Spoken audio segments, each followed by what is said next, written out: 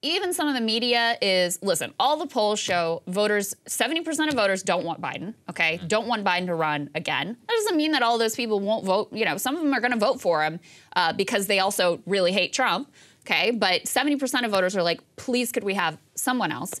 And a majority of them, what's their number one concern? It's his age. We aren't confident that he's going to be able to effectively and competently serve another term. So there has been a little bit of media scrutiny on this question, and he was recently asked about some of these issues. Let's take a listen to a little bit of that. You've said questions about your age are legitimate, and your response is always, just watch me. But the country is watching, and recent polling shows that 70% of Americans, including a majority of Democrats, believe you shouldn't run again. To age, you know, and polling data.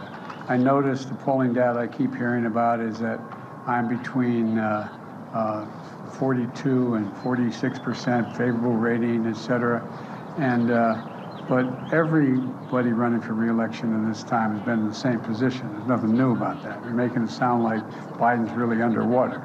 With regard to age, I can't even say, I guess how old I am, I can't even say the number. It doesn't register with me. And but the only thing I can say is that one of the things that people are going to find out, they're going to see a race, and they're going to judge whether or not I have it or don't have it. I respect them taking a hard look at it. I take a hard look at it as well. I took a hard look at it before I decided to run. And I feel good. I feel excited about the prospects.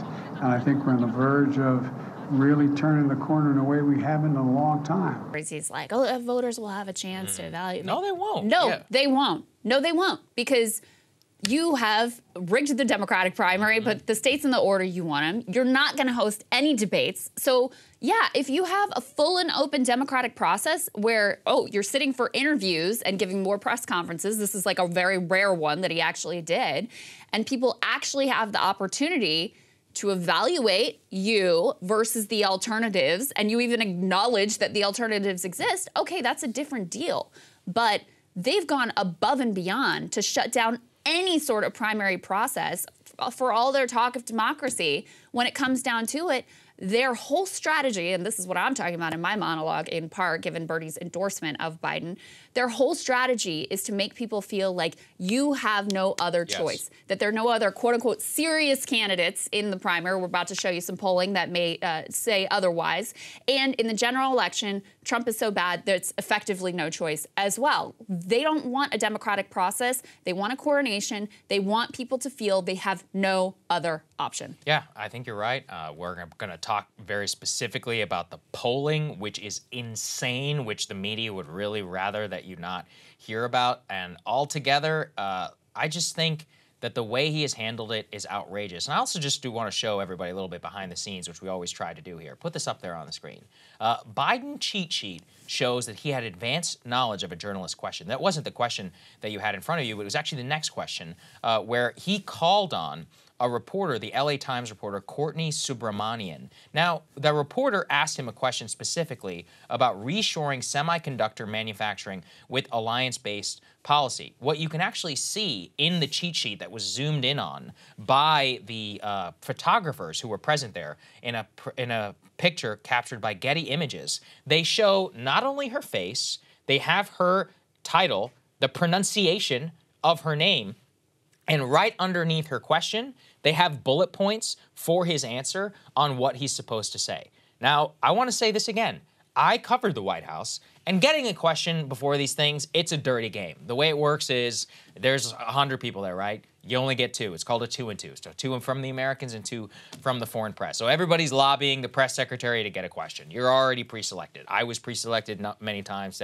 That's how it goes. And the also part of the game, though, is they call you and they go, so what do you want to talk about? And you say, you know I can't ask that. You know me. I'm a fair guy. You can choose me if you would like, but I'm not going to get into it. There's a lot of different things I'd like to ask the president about. Again, it's all a game in case somebody slips up and says, here's exactly what I said. I'm not so sure this was a slip up. I think this was a direct, here's what I'm going to ask. And you know why? Because Look, I think semiconductors are important, but I'm sorry. You get 2 questions before the president. The first is obviously about the re-election, and the second one is about semiconductor manufacturing policy. Yeah. That's insane. That's ridiculous. Yeah. Like, there are so many more pressing things that you could have asked the man about, and that was the biggest plant that I have ever seen before. It's embarrassing for everyone involved. Yeah. Clearly, his staff, as you point out, every president, everybody's staff tries to get a jump on, all right, what are these reporters it's all going to be asked? Sure, no doubt about it. But embarrassing for him because there's already these questions about could you handle a question coming out at you that you weren't expecting, number one.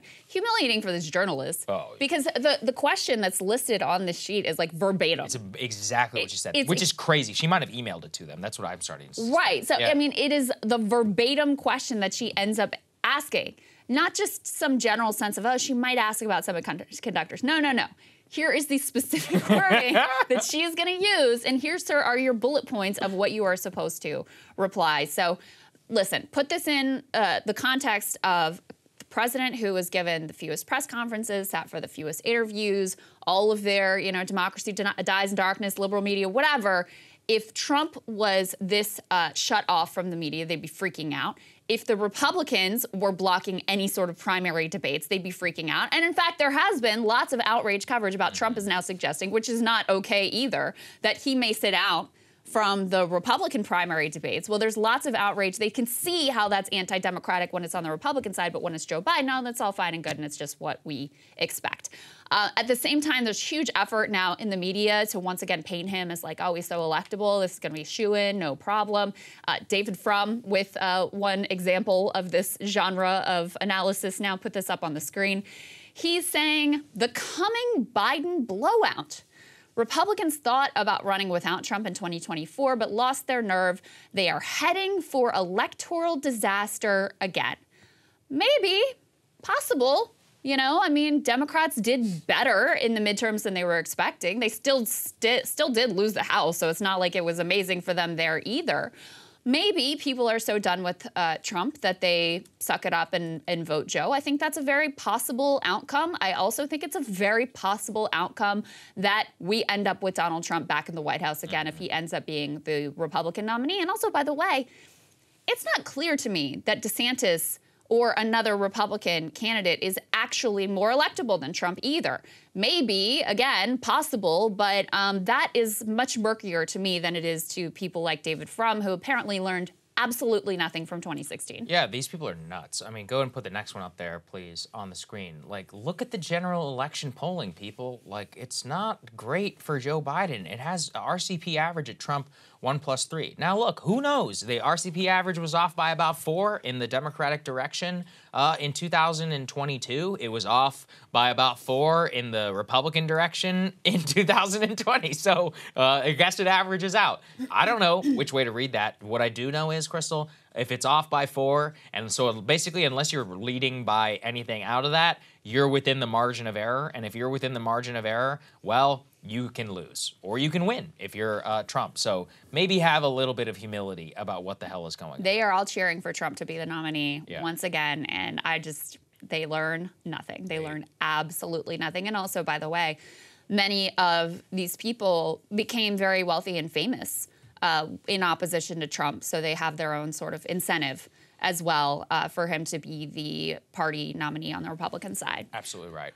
Hey guys, ready or not, 2024 is fully upon us now, and Saagar and I have been brainstorming ways that we can really up our game for this critical election. Yeah, we rely on our premium subs to expand our coverage, to add staff, to upgrade the studio. We just want to give you the best independent coverage of this election, which is possible. So if you can help us out, become a premium subscriber today, breakingpoints.com, or the link is down here in the description video. It really means the world to us, and if you like what we're all about, this is the best possible way to keep us 100% independent, working only for you.